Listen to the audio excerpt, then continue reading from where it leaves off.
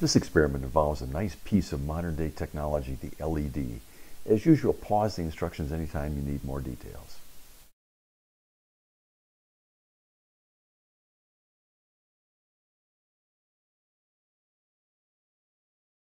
All right, we're going to have a little interesting fun here. There's something called an LED, a light-emitting diode. And the light-emitting diode is a very interesting thing. It's all over the place in this modern world, as I'm sure you've seen.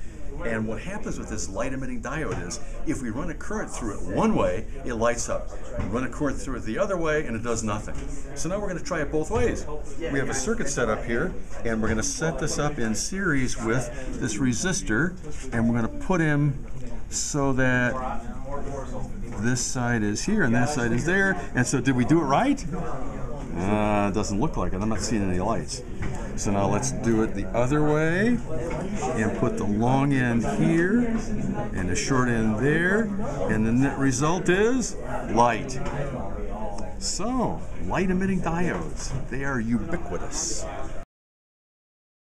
Okay, here's a little addendum to this. If we take a couple of these LEDs with different colors, and we'll put these babies in parallel with each other, and then we'll see if we can get them to light up. Oh, look, they did.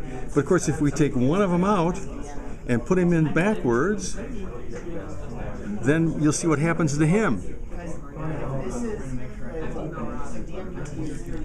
Oops, I put him in forwards.